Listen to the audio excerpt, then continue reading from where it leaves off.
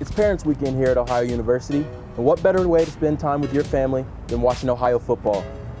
What's going on, Bobcat fans? I'm WOUB sports reporter Tee Willis, and I'm here at Peden Stadium where the Ohio Bobcats defeated the UMass Minutemen 58-42. Nathan Rourke showed just how dominant he could be today.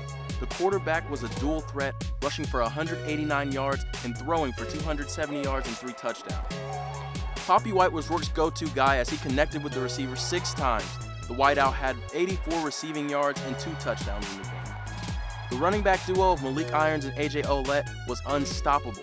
Irons had his best game of the season, rushing for 140 yards and 2 touchdowns. Ouellette complimented him well with 70 yards and a touchdown catch of his own.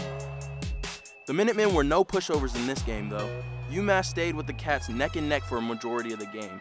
Andy Isabella tore up the Cats secondary with 3 touchdowns for 189 yards, and quarterback Andrew Ford threw 4 touchdowns for 355 yards through the air.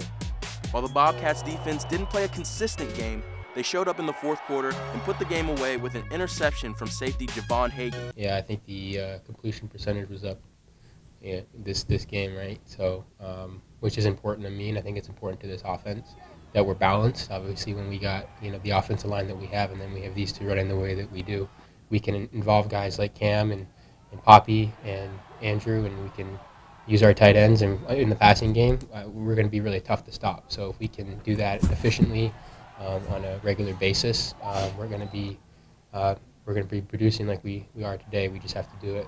Go out there and execute every day. We can score points, and so if we keep getting better defensively, we score points and have a good special teams unit, that's how you win football games. The Ohio Bobcats are now 2-2 on the season. They hit the road next week as they take on Kent State in their first conference matchup of the season. For WOUB, I'm Tee Willis.